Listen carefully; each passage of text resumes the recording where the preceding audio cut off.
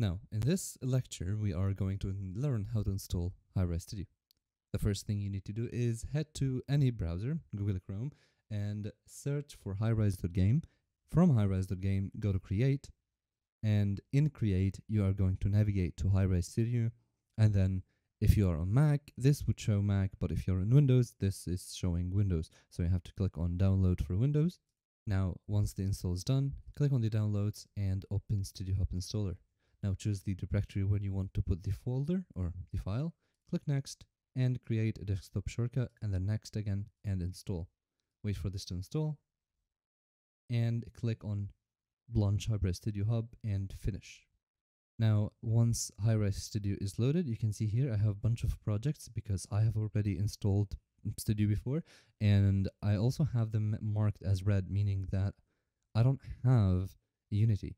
If you install Studio, this might not show, this might show for you.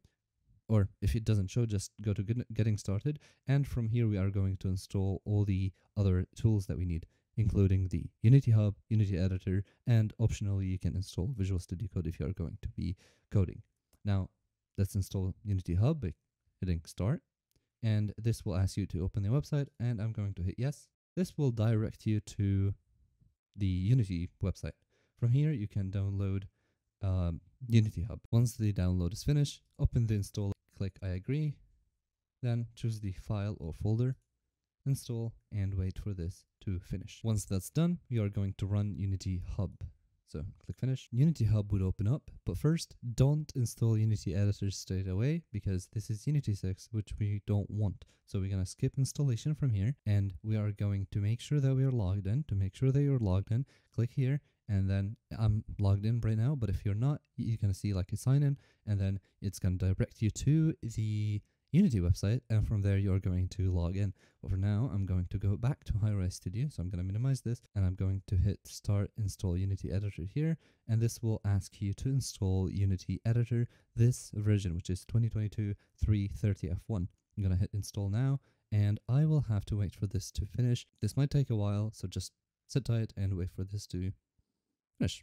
Now, once the install's done, you're gonna hit OK, and before I open any project, before I do anything, here it says that I have already installed Visual Studio Code, but this is because I have it. If you haven't installed it yet, we are going to install it right now. So you go back to Google Chrome, and then you search for VS Code, or just say VS Code download, and go to the first one. So download Visual Studio Code, and you are going to hit download here, and you just follow the normal steps of any installation on any application. Just install that and keep it for later lectures.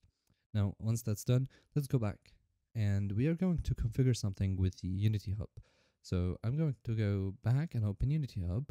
Once you logged in, and of course you logged in, you're going to go to Preferences, and in Preferences, you are going to go to Licenses, and in Licenses, you are going to hit Add, and you are going to get a free personal license. You're going to click on that. I'm not going to do that because I already have one. But if you don't do this step, you won't be able to create any project or even use Unity at all. So please make sure you create a new license and watch lecture 2 on how to create a project.